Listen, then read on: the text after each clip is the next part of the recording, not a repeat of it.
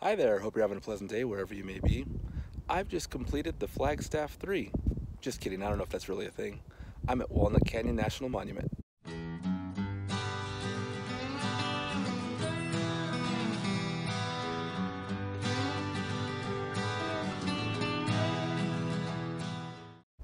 Walnut Canyon is located about 10 miles east of the city of Flagstaff, and it is closely related to nearby's Wupatki and Sunset Crater National Monuments. Now, I've visited those in previous videos, so if you'd like to take a quick look at those, you go right ahead. But what do you say we get back to this one? So what is Walnut Canyon? Well, as the name would suggest, it is a canyon carved by Walnut Creek. But the reason it is well known is because of the large collection of cliff dwellings by Native Americans that lived here several hundred years ago. It's believed that small groups of people have lived in the canyon over thousands of years, but the most notable group were the Sinawa people that showed up here around 600 AD. Now, even though they lived here, it wasn't until the eruption of nearby Sunset Crater that drove several people away from that region, including over to Wupatki, but several came over here. So around 11 to 1200 AD was probably the heyday of Walnut Canyon, as far as I can tell.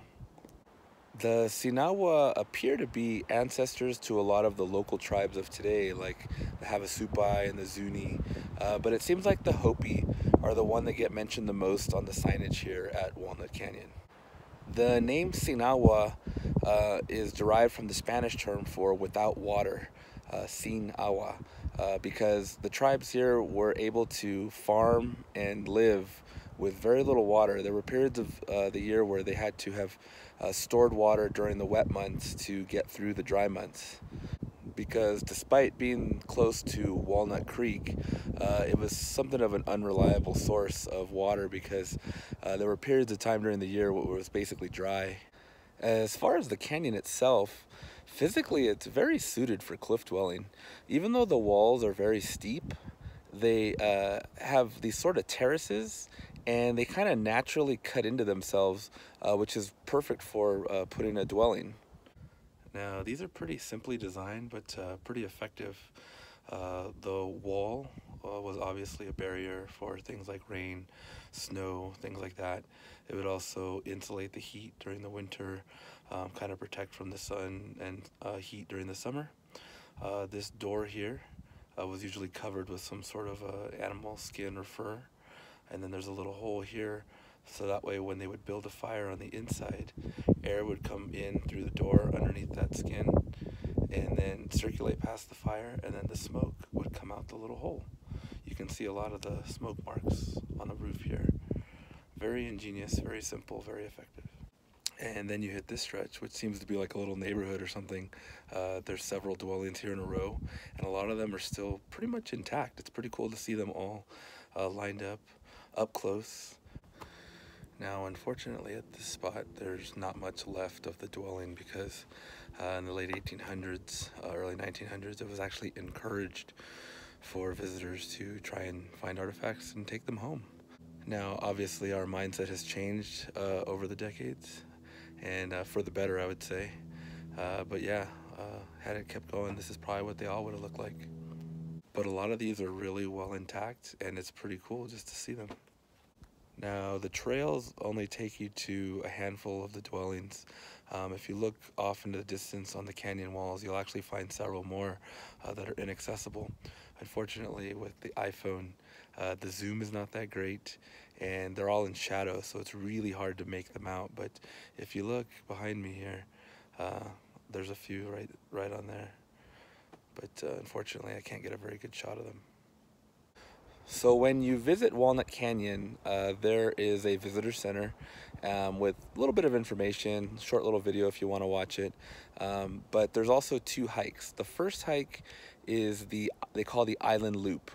There's a meander in Walnut Creek that sort of created an island that has a lot of dwellings that they made the trail kind of double around, so you can see a lot of them up close.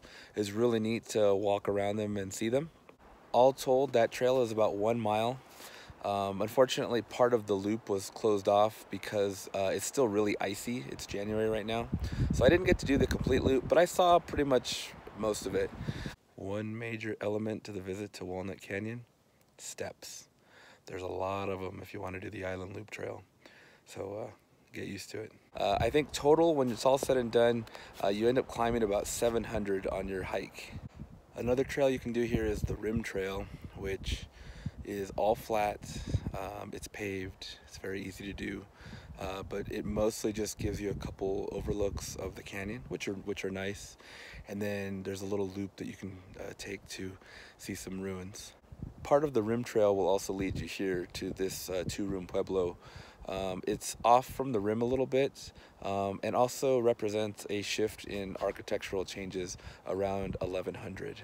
So naturally the question would arise, what happened? Why is there nobody here?